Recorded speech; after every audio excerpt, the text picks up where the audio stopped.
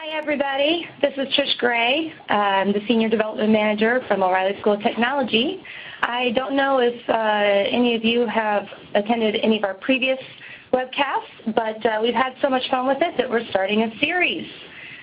So today we're having Matt here, and on the 15th we're going to have Jonathan Reichenthal talking about what CIOs look for in their job candidates.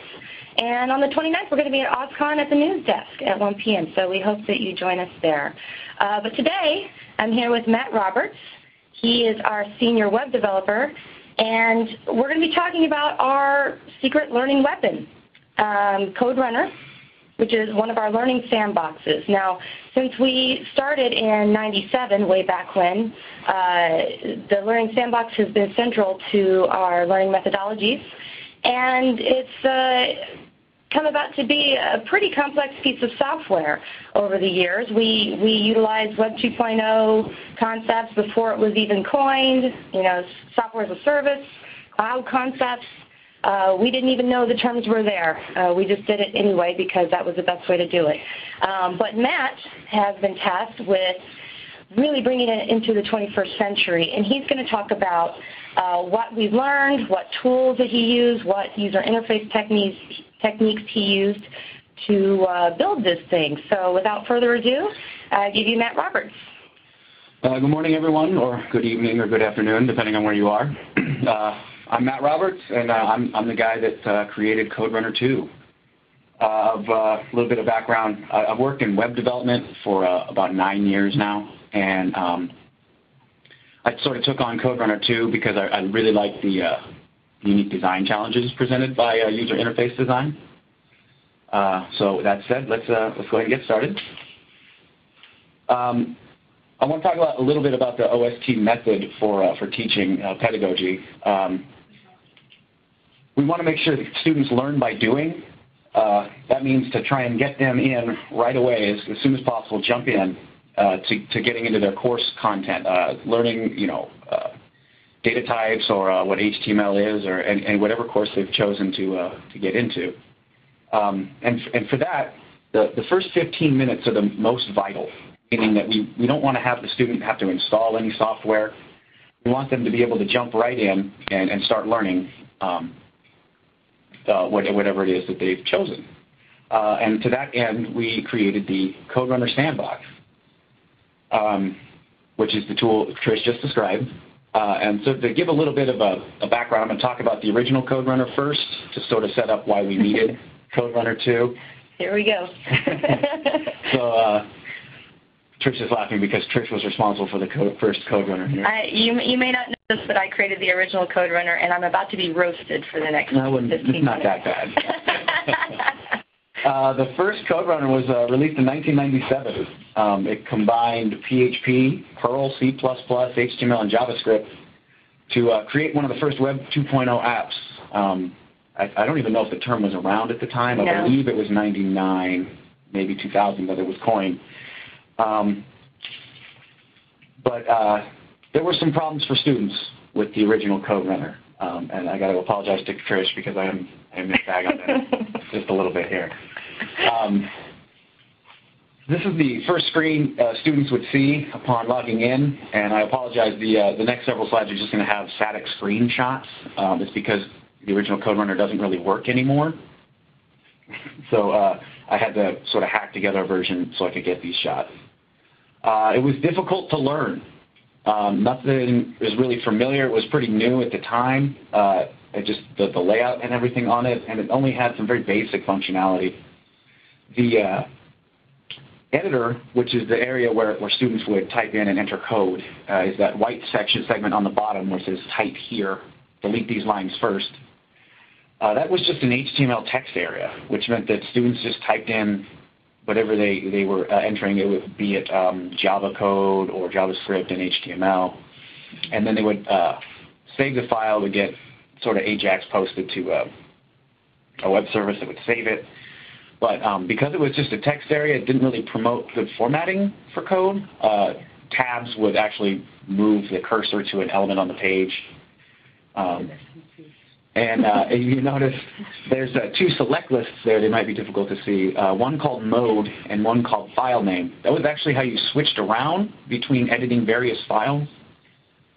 File name really only had you could only have 5 files open of a specific type at a time. So you could only have 5 HTML files. And it didn't really say this anywhere, but if you opened a 6th file while having 5 open already, it would sort of erase the contents of that first file and just start over at the beginning.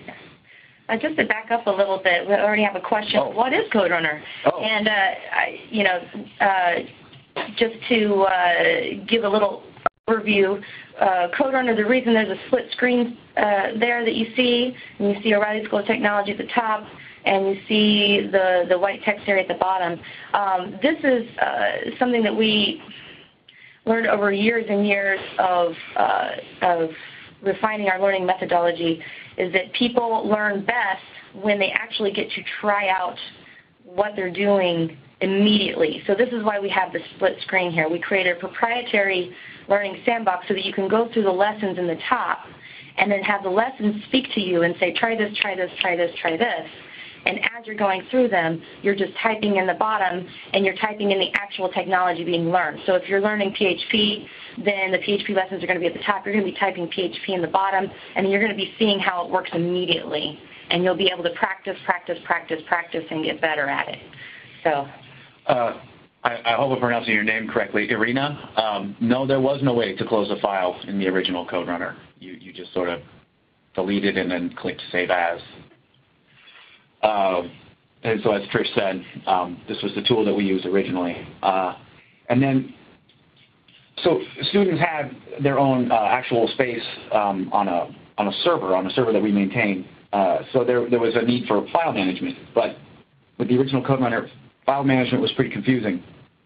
I didn't really get a bunch of interesting files listed, but you can see in the top half, the content panel there.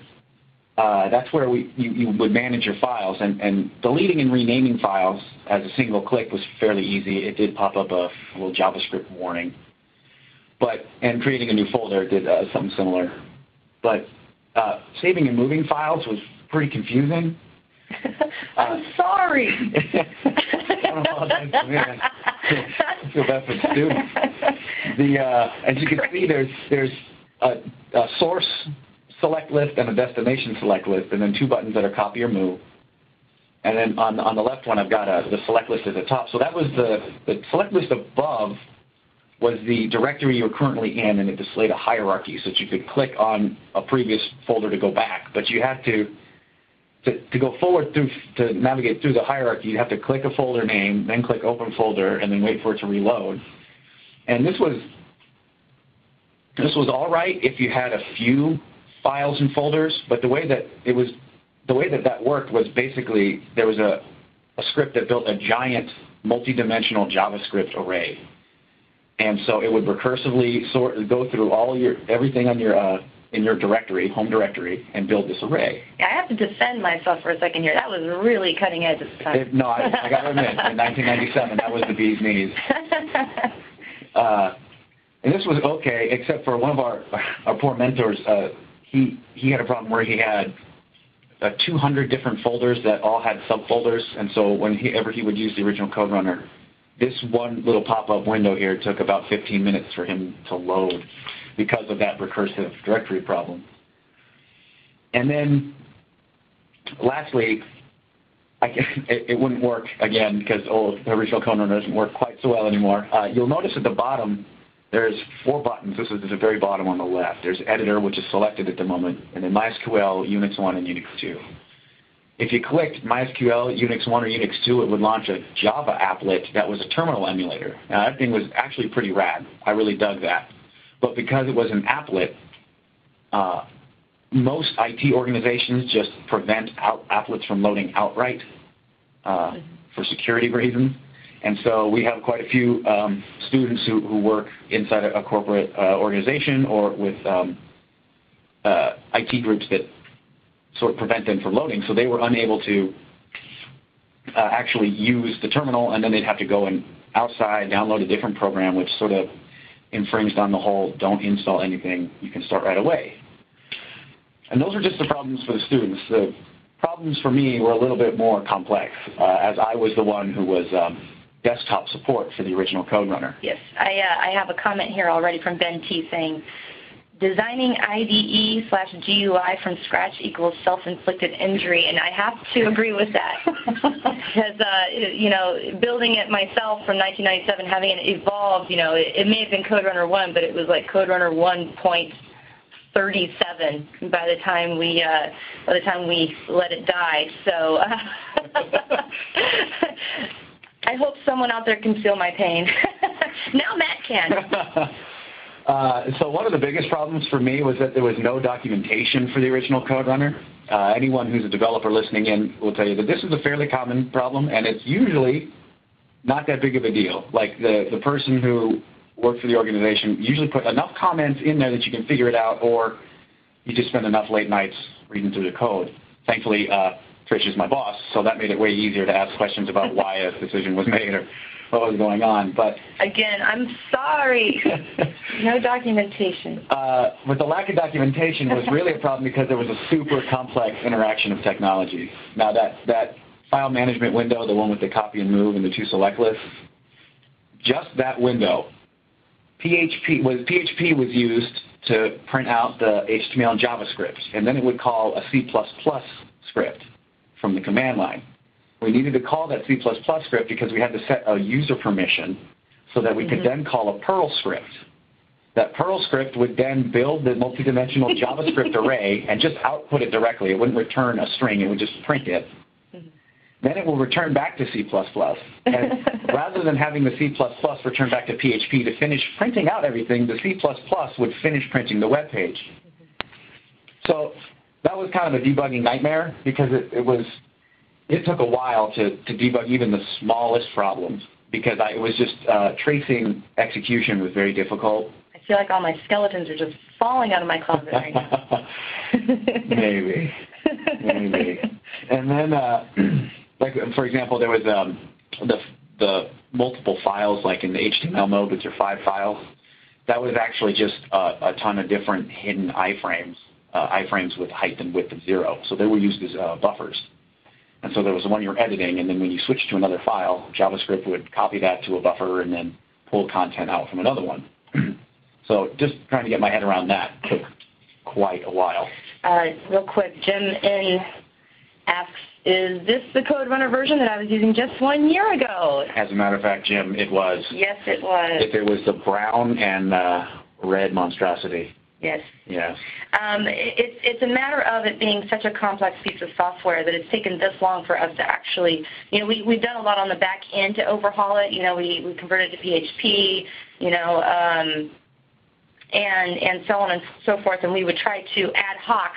But it's kind of like, you know, at this point, as of last year or the year before, we basically tore the whole thing down like a house and just rebuilt a bit from scratch.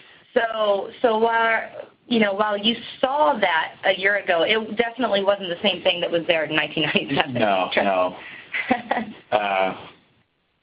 No, it was not, and I'll talk about that in just a moment, actually. And the last problem really with it was that there was no way to add new features because it was so complicated that there was, I mean, it was very difficult to add anything new. Like one of the first things that I did do was manage to get that little directory file management window to use Ajax, which actually decreased load time by quite a bit. So I had to decide at one point, okay, well, if I'm in charge of desktop support for this application, what needs to be fixed so that I can actually work on it. So the first thing I did was I refactored the code, which I moved most everything into the PHP so that it was just PHP was the only thing outputting any HTML. I removed the Perl from it completely, and then I pared down the C++ scripts to just do the bare minimum that they needed to do so that I could actually get some quicker debugging done. And that's actually helped a lot, I think, within the first 2 weeks of getting through all that, finishing up that project, that I was able to squash 24 bugs or so. But then once that was done, we sort of had the real problem start, and that was that I started seeing, as I was desktop support, I started to see that most of the questions that were coming in from students wasn't what related to the software. It wasn't, I can't seem to save a file, or something happened and I lost my content. It was more that they didn't know what to do with the tool they were presented with.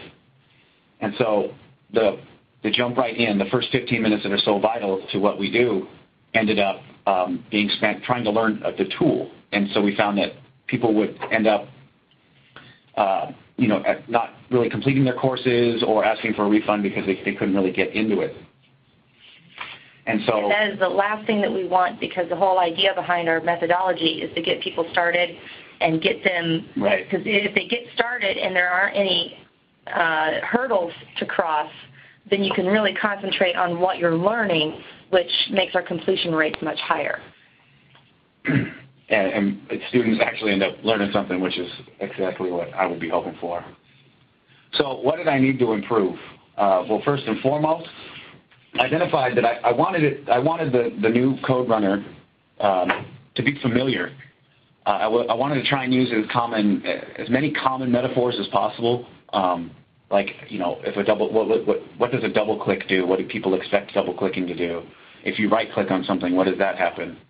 If you see a list of files, just at a glance, stuff that we all know from using our computers, just the operating system, like Windows or Mac, clicking and dragging files to move them around. What could I use and replicate? I really wanted it to be a sort of a desktop application that worked in a web page. And then the other thing that I wanted to improve was the look. It may be superficial, but CodeRunner 1 was old and it looked it, and so it was time to update that. So with that, I'll present the rest of the presentation. Most of it's just going to be me running through an actual live CodeRunner 2 demo. Yeah, while you're pulling that up, we have a question from Rodrigo A, which is, what is the back end of CodeRunner 2, PHP or Java? It is PHP. Yeah, it's basically PHP. We've always had a mishmash of technologies going on in the back end, just because of what had to happen in order to make this work. Back before the cloud became this all-encompassing term, we were on the back end creating accounts for students, which would not obliterate other accounts and which would be capable of running all the software that they created without causing any problems for the server themselves. And not only did we do this with software, but also with system administration, with database administration. So we had to set up virtual root server machines on the back end that people could access just from CodeRunner.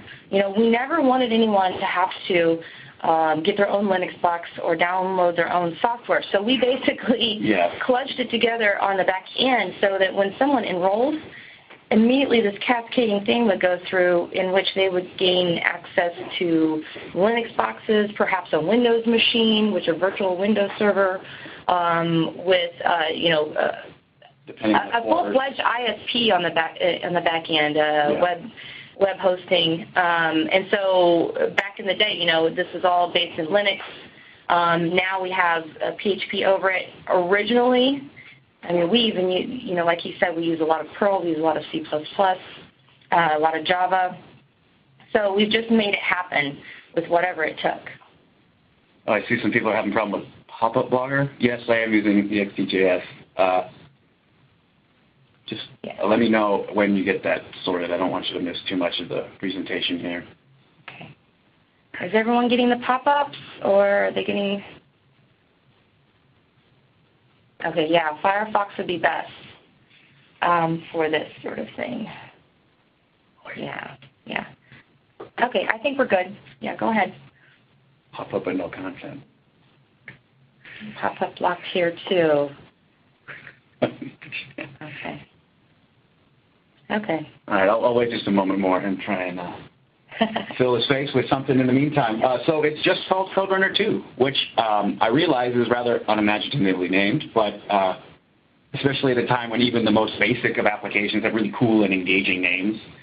I went with CodeRunner 2 as step one in the familiarity piece, which like students would at least know, like, oh, okay, this is still a CodeRunner, even though it looks vastly different than what I'm used to seeing. Yeah, so we have 3 types of learning sandboxes right now. We build learning sandboxes as the technologies arise that need them, and we tend to try to keep as many courses in one sandbox as possible before we build another one, but sometimes it's just necessary for it to do. So we started with the CodeRunner, which deals with most of our software and some of our DBA and system administrative stuff. And then we had to create a Windows-based for .NET and other Windows-based software, and also for our Java courses because they use Eclipse. And we didn't want anyone to have to download Eclipse, so we created a solution in which people would pull up a terminal with a virtual Windows server inside of it that already had Eclipse all ready to go in a learning format for you, so you wouldn't have to do any of that yourself. And then the third one, which hasn't come out yet, is for math, and that's going to be something we talk about this fall. Okay, so are we getting screen sharing? Yeah, we got it. Sorry, everyone. Okay. I didn't realize it would pop up and you would think you have to log in. Oh no, that's Matt's job. That's my job. So this is the login screen. Normally, when a student logs in, they'll have their dashboard and they can launch directly from there. But I wanted to try and keep the number of places you could log in down to a minimum. So if you wanted to go directly here, you could. And T-Blah1 is just one of our demo accounts. So that said, this is the first thing the students see when they would log in. If you log in from your dashboard, it'll actually launch the course that you clicked on. For example, I'll pull up HTML and CSS course in a moment. That would open in a tab up in the top right portion of the screen. And so, like I said, I wanted this familiarity was key for me. I wanted to make sure that students didn't have to, something that just they glanced at and they could see, oh, this looks familiar, and assume, maybe incorrectly, but at least assume that they would know what to do with the buttons and flashiness presented to them. I borrowed the 3-panel layout from Eclipse, which was another key point. We do, like Trish was saying, we do have Eclipse-based courses, Java and Python, for example. And it uses a similar layout, and so I wanted something that looked like similar to that. So at least students who started on this, who then graduated to Eclipse, while they would have to learn quite a bit more actually, there's a learning curve there, but I wanted them to be able to at least have something that looked familiar, so at least it wasn't this jarring transition between the two different learning tools. So this is built with an HTML and JavaScript front end, which HTML is the most bare minimum. Someone mentioned earlier EXTJS. Yeah, we're getting a lot of EXTJS love over here. Yeah, that's actually entirely because of the file browser on the left. I'll talk about that in a moment because there's quite a bit I want to discuss there. But a gentleman who goes by the name of Saki on the forums, I'll have a link at the end, and if you just type in file tree panel into Google, it's one of the top 4 hits, had built this file browser as an extension for EXTJS. A coworker showed me that, and it ended up shaving a bunch of time off the development because I didn't have to start from scratch there. And then, like we said, the back end is MySQL and C++ and PHP. This content panel up here, you get a little welcome screen, some little walkthrough information. You can click on your list of courses.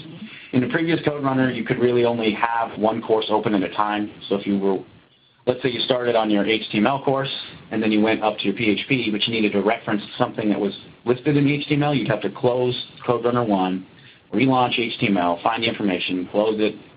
So this way, you can just have as many open as you'd like, which could be a little bit confusing, but now I can easily click back and forth between the two.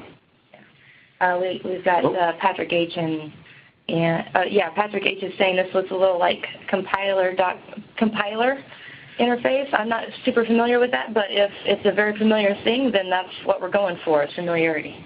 Is that the one that, I think that's the one that someone sent around an email the other day. It's very much like EXTJS is Sencha now. I wasn't sure what to call it at the moment, because when I started it was EXTJS.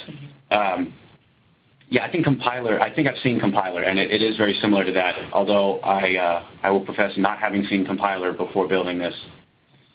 I swear I didn't gank their style. Okay. We have a question here from Gammy T. Are the courses free of charge? No, they are not. These are continuing education professional development courses, much like what you would get at your local college, community college. These are not exam prep courses for certification. These are certificates of professional development that are earned upon completion of a series of courses. So think of them as college-level courses that are continuing education and non-credit. So to address Arena's question, which is can you resize the content, you can. These windows are collapsible, and then you can actually click and drag the center bars to give yourself a little bit more space. But to discuss them a little bit, the course content in here is just an iframe that's loaded from an external server where we have all our coursework. So that we can just pull it in, makes it really easy for us.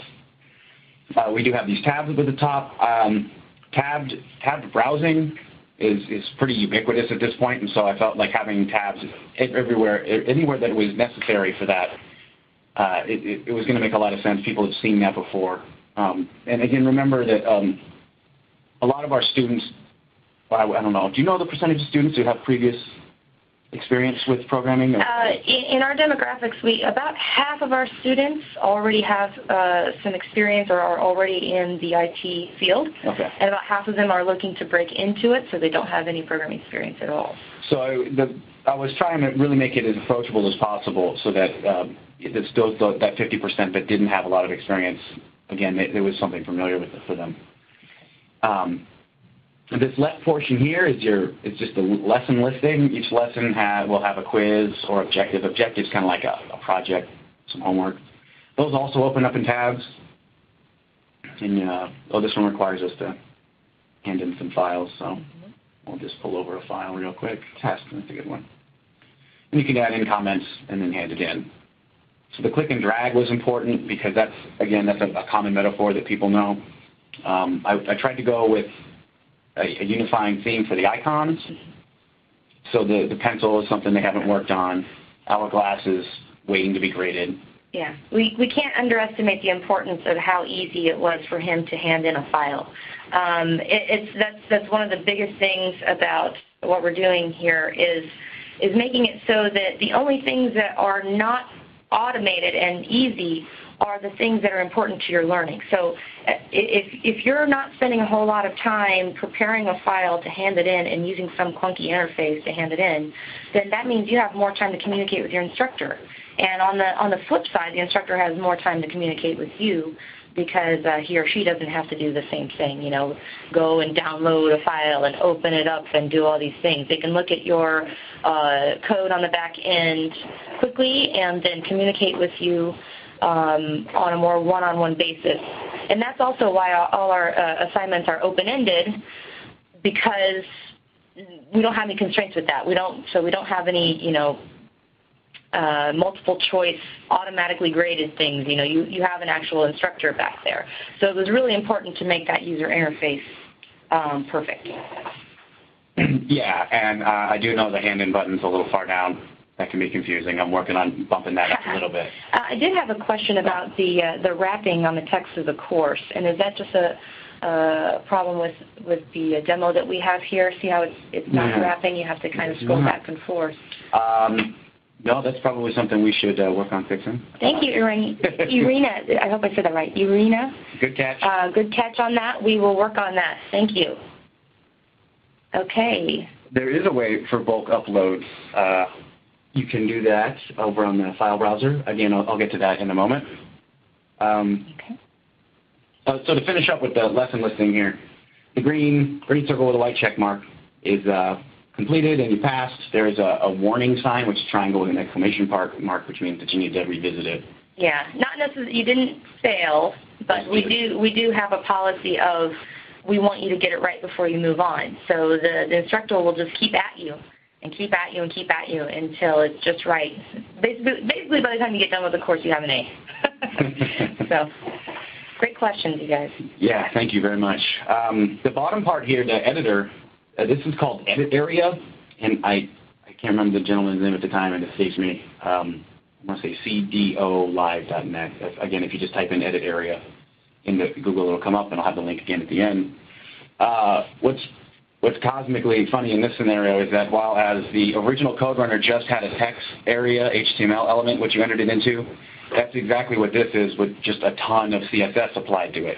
This is it's not a what you see is what you get editor, but it looks an awful lot like one. And so the nice part about it is that it does offer syntax highlighting and line numbers,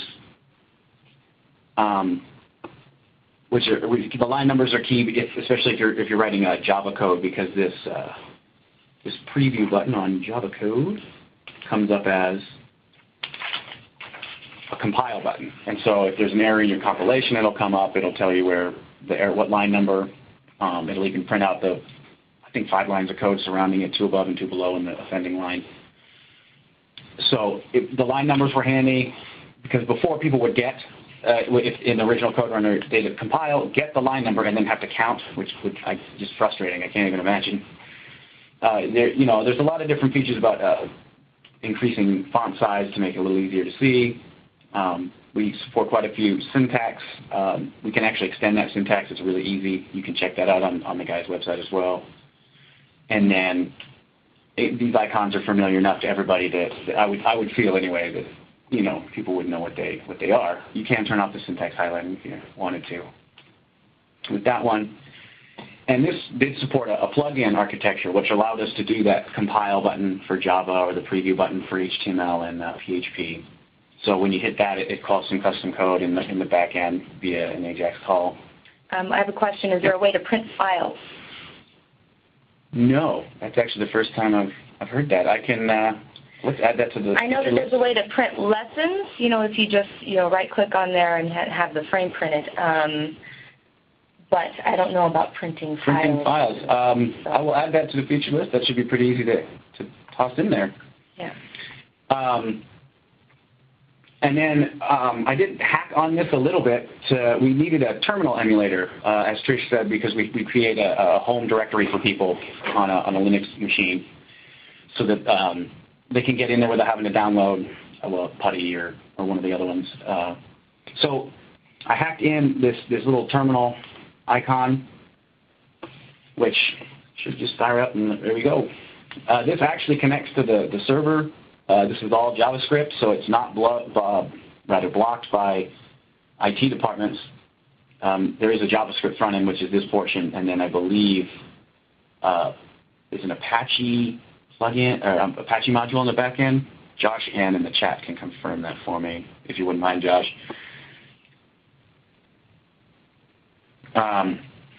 And so, whereas before you only had the one terminal, if you really needed 7 or 8 terminals, you can have as many as you want, because again we added the tab file browsing, so you get multiple files open at the same time.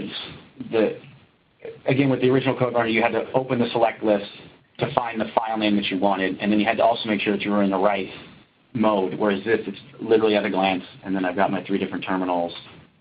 Oops, session closed. I clicked too quick on that one. I can have different files open in here. So that was really handy, especially for the syntax highlighting. That's one of those features that I didn't really know about. Josh says here, Josh works with us as well. He says our terminal is based in shell in a box. Oh, right. Unix daemon written in C, which can be found at code.google.com/p/shell-in-a-box. Thanks, Josh. Yeah. That link will be available again at the end of the slides. Yeah. And then, or just again type in shell in a box into your search engine there. Oh, the syntax highlighting. I didn't discover syntax highlighting until I want to say like 3rd or 4th year of college. And if I'd had that from the beginning, it would have made learning a whole lot easier. I did study computer science in college. And so that was a really key feature to have that, and so it was really great. And oddly enough, someone had an extension for AXDJS to dump this in, so that made that super simple. That's great. That's great. And another question? Yeah, I had a question here. It said, does the code execute in the back end? So it depends on the technology. It really depends on the technology. In this case, so the Java code here is for our Intro to Object-Oriented class, which focuses on applets. So it does get compiled and saved. If you look over on the left here, I think, yeah, we got a hello world.class and the hello world.html. Yeah. Do I dare even run it? Let's see if it works. I guess the answer would be if the technology needs to be run in the back end, then yes, it's run in the back end, and then the results are brought back to the front. A lot of times, in the old CodeRunner, the file would run and it would literally go to the back end and actually compile it on the back end, and then come back with the compiling errors or whatever it is you needed to fix on the front end. Now I think it's a little more seamless than that now that we have it still does that. It still compiles it in the back end and then fires you over the errors. Gotcha. But it does it in a little bit more user-friendly. It allows you to fix the problems a little bit more easier, I think, is the best way to put it. Yeah, okay. Let's see. And someone says... Jose, we are working on PDF or EPUB for the lessons. That is an option. And you said iPad. Here's one of the funnier things that I've managed to do with CodeRunner 2. This will actually run on an iPad. I have an iPhone 3G, the older one, not the super cool one. And I can actually get this to load. It doesn't run all that well, but you could actually open it up and load your courses and you actually read your course content. I don't know why you'd want to program it. I don't know why you'd want to program it. No. I think he wants it for reading purposes and so be able to read the course content on a separate device. Yeah. But we are working on making it a downloadable thing from within the application so that you can just have your PDFs for you. I understand if you want to read a lot, and I'm a reader too when it comes to lessons and things like that. However, just as a part of our methodology, our lessons actually speak to trying things within CodeRunner. So it doesn't make a whole lot of sense to read it through without doing anything, because most of it is do this, try this, do this, try this, which is what we're hoping that you'll do. So that's why we haven't been super focused on putting it within an iPhone or in a mobile device. Maybe an iPad, but the mobile device would kind of be counterproductive for our purposes. I have a question from Doria H. The programs are accredited through the college. We are an unaccredited school. We have a lot of exciting things coming up, but as of now, we have a partnership with the University of Illinois at Urbana-Champaign, which is a very prestigious school in the computer science field especially, and all our courses, the CEUs, the continuing education units that you gain from completing our courses, along with the certificates that you earn from completing a series of courses, all come directly from the University of Illinois at the moment. We've had a close partnership with them since 97, 98. So they've been really great. Okay. Are we having more questions here? Technical Jim's there. And I'm going to go ahead and keep going. You just interrupted there. Go ahead. Anything else? So the last part, and the part that literally saved me the most time, is this file browser over here on the left. I was working on with jQuery initially to try and do this exact same thing, and then thought, well, someone else has to have already solved this problem. And sure enough, there was. Saki, S-A-K-I, file tree panel for EXE.js. This thing is fantastic. It's a lazy loader, which means that when it loads, when it hits the server initially, it only grabs the directory, the information it needs. So when I open up the fruit directory, it'll use the AJAX ping to get all that information back. This was one of the most important things for me, was the file management portion of it, and I feel like this really replicates. I did my best to try and get something that replicated file management on most familiar OSs. And this very obviously looks like the Windows, the default Windows, since I think XP. It's been a while since I went back further than that. It's beautiful. And gorgeous. Depending on which Mac OS 10 file browsing option you have selected in Finder, it could also look very similar to that. This has a ton of features. This allows for file movement is literally a click and drag. So let's move this profile, click and drag. So there it's listed in my temp folder, and if I go to my terminal, oops, I should probably change to the correct folder first. This does have tab completion, by the way, for those interested. Jose says, God bless the folks who rock these JS frameworks. So there it is. There's the file that I moved there. And then we do like the mouse over to get file information rather than having it just printed out initially in the original CodeRunner, if you remember quite a while back. They just printed it all out on a line. It was file name and size and the last modified date. Here, if you just mouse over for it, it bumps up and gives you all that information. 0-byte files there, always exciting. Yeah, I think that's one of the best aspects of this entire thing is that the file lister being right there. You don't have to open up a window. And it's collapsible, so it doesn't take up too much room. Yeah. With the original CodeRunner, it was either, you either had the half and half display, or it was all content or all editor window, which it was great. I mean, it worked great for the time, but having the resizing thing, I think, really helps. And then having to pop up the windows just to look at your file and try to figure out what's going on, that was ridiculous. Yeah, basically, in the old CodeRunner, we were basically emulating, how files would be listed out in a Linux-based terminal, just in a web-based format. And now we have something that looks a lot more like your desktop. It looks a lot more like something that you're used to and is visually obvious what to do. Not necessarily obvious, but easier to get over that learning curve. Yeah. And then so the click and drag for moving files. I mean, I can't think of an OS where that doesn't work like that. At least not in the last 5 or 10 years. So that's something that's familiar, folks. As well as the right click. So when you right click, you get this context menu, and I would think again. Was it control click? Control or command click on Mac? I have a Mac, but I remapped all my keys. I can't even remember now. I think it's control click. Yes. So I hacked this a little bit as well. I added the open in editor because this is the default action when you double click the item or if you select the item and hit enter.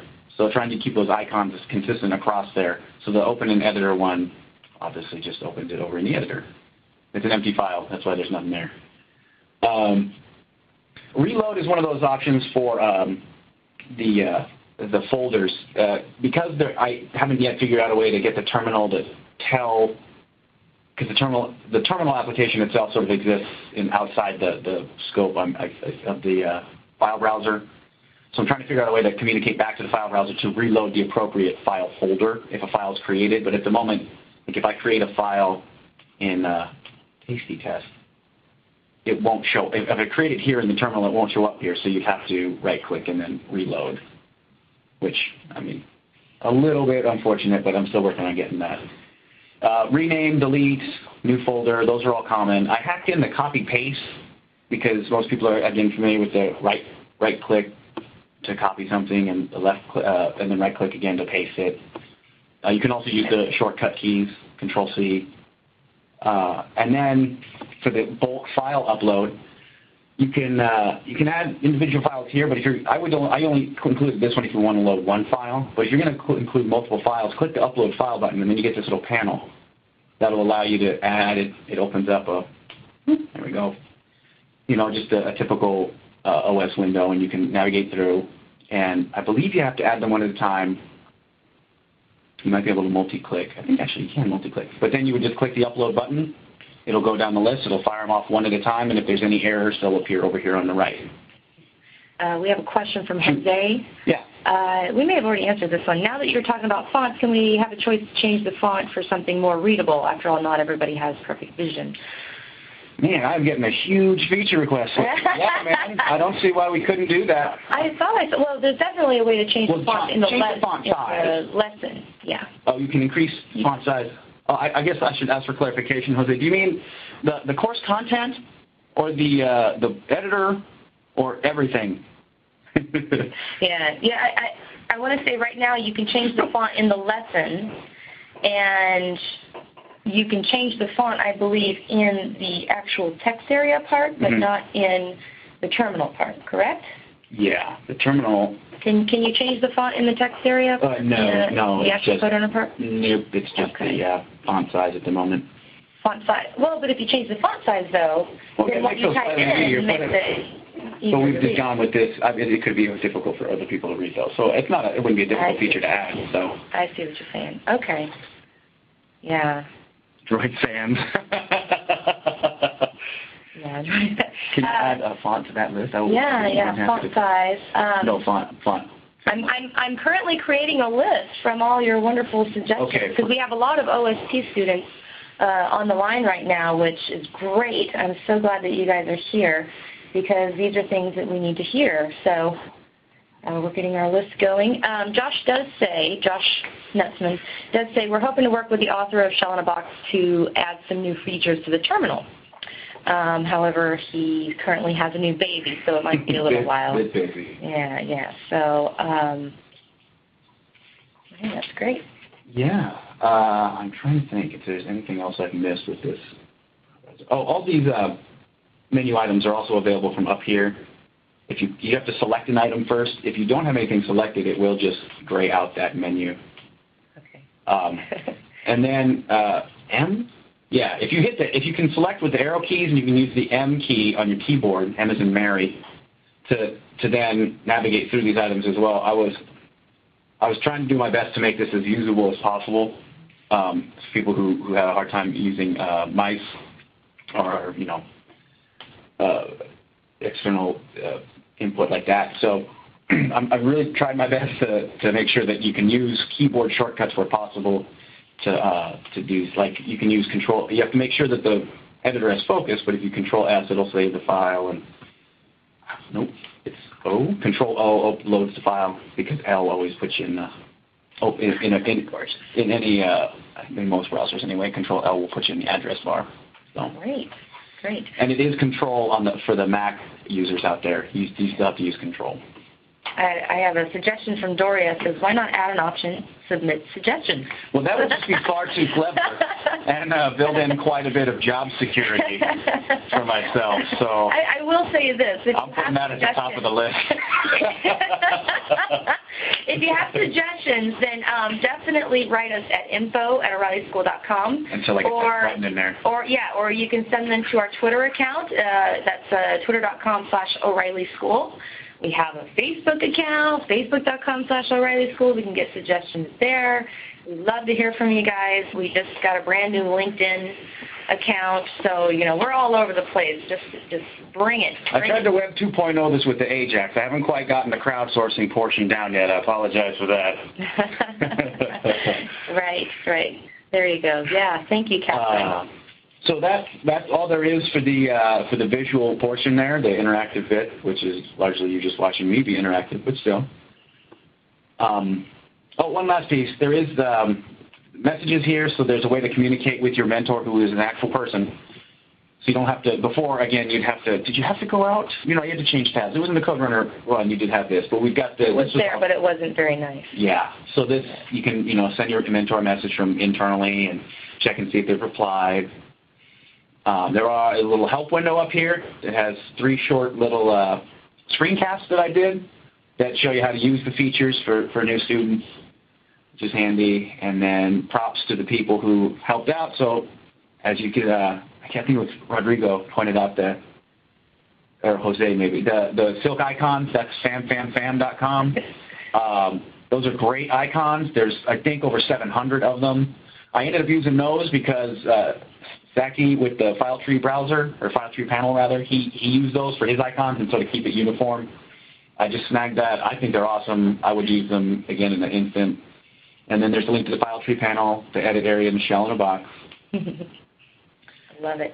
I love it. I have a comment here from Doria from a while back. It says, laziness is the mother of invention.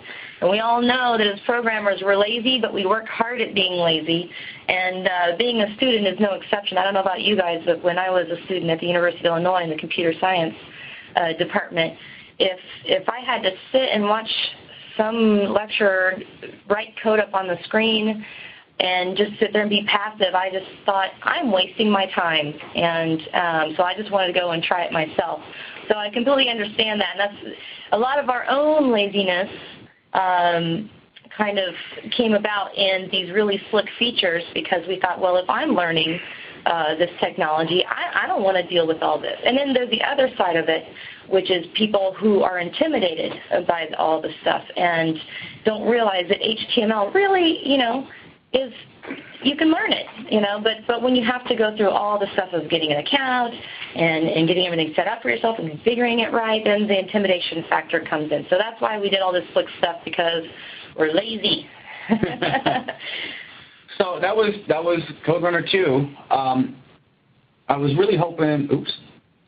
I was so like I said, I really studied a lot of the emails we got from students, a lot of the tickets that came in from them, asking about, well, I'm trying to copy a file. How do I do that? And I took all those, compiled them into a big list, and then tried to find the commonalities, the actual real problems with the UI that we were having, and sort that out into a user interface and hopefully a user experience that was easier for people to use right away, to get that first vital 15 minutes in, so that they weren't learning the tool, and if they were learning the tool, it was a 5 or 10 minute thing. I think the total running time of all three of those screencasts is less than 10 minutes or so. So even if they had to watch stuff, we're still in 5 minutes into that course content.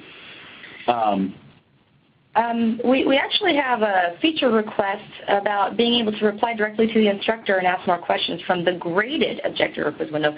We already have a way to communicate when you're handing something in. Yeah, that actually is on the list.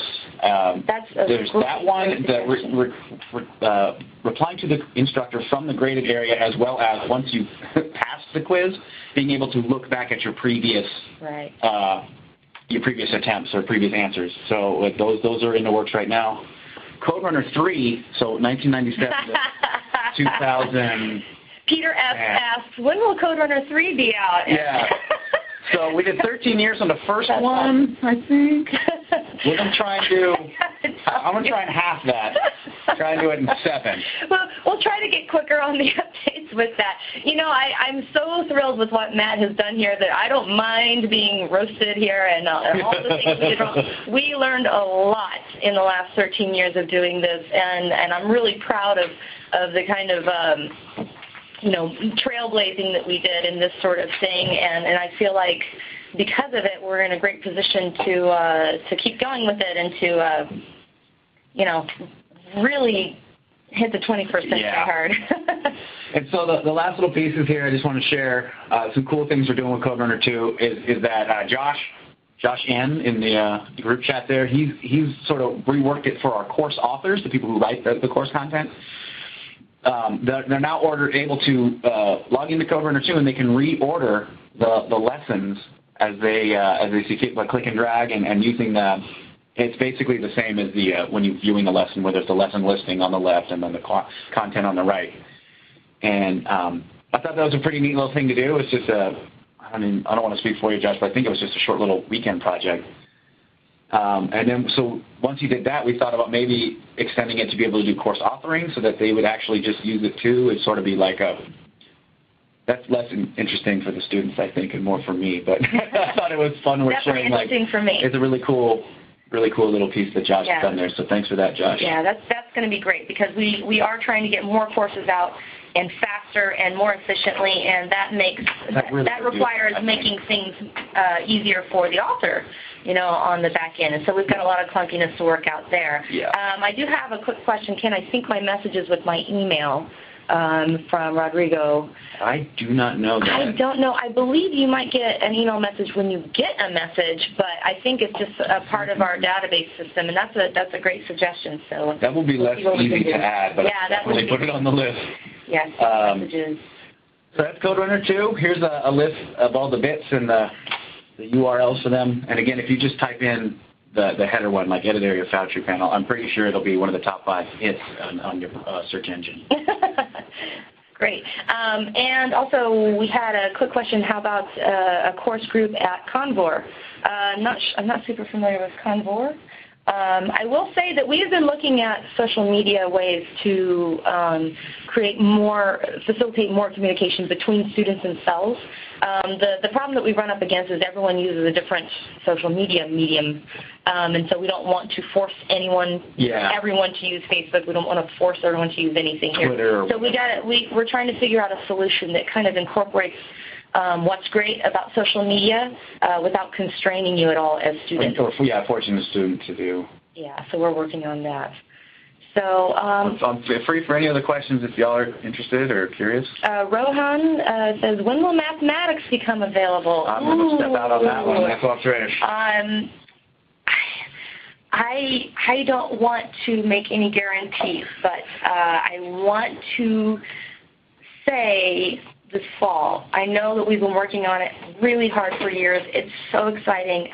I can't tell you how excited I am about these math courses because they've been coming full circle since when I was in college. And the new learning sandbox for math using Wolfram's Mathematica software is incredible that we built. So stay tuned because believe me, when it happens, I'm going to be having a webcast about it and maybe multiple webcasts about it, and we're going to be blogging about it, and we're just going to be beside ourselves excited. How about a tech writing course? Yes, that is part of our list that we're working on. Tech writing, project management. We're definitely looking at Ruby classes. We're working on that now.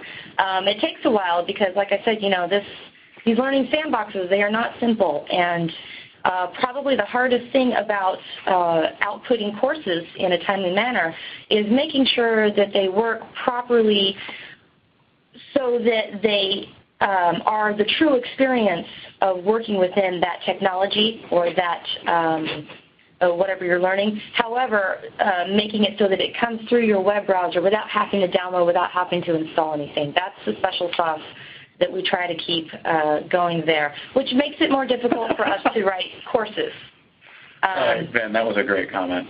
What did Ben say? Tech docs as though docs matter. Like flag 5. I would like to take this public forum to officially apologize to Matt for being horrible about documentation in the 10 years that I built CodeRunner 1. My mea culpa. I deserve the roast that I got. And let's see. We have, so I hope you guys, it appears that we have, okay. Android course, we're looking at ways of teaching mobile apps through our system. It's tough because there are some emulators out there, but they only work with certain platforms. Yeah, I haven't really tucked too into Android yet. I have done a little bit of iPhone development, and you're sort of locked into that. You're sort of locked in. You have to pay to have you get the you don't have to pay for you have to pay for the most recent one, but I'm skipping on the name, the Xcode thing. But so you have to, there'd be a licensing thing there. I'm not sure about Android if there's anything. Yeah, so we're definitely working on it. jQuery is at the top of our list. I believe we're already writing that one. Oh, Michael L. is one of our mentors as well. He's the guy who's in charge of the Eclipse courses. Yeah, okay. So this is wonderful. Thank you so much for being here. I know we got to go. It's 11 o'clock.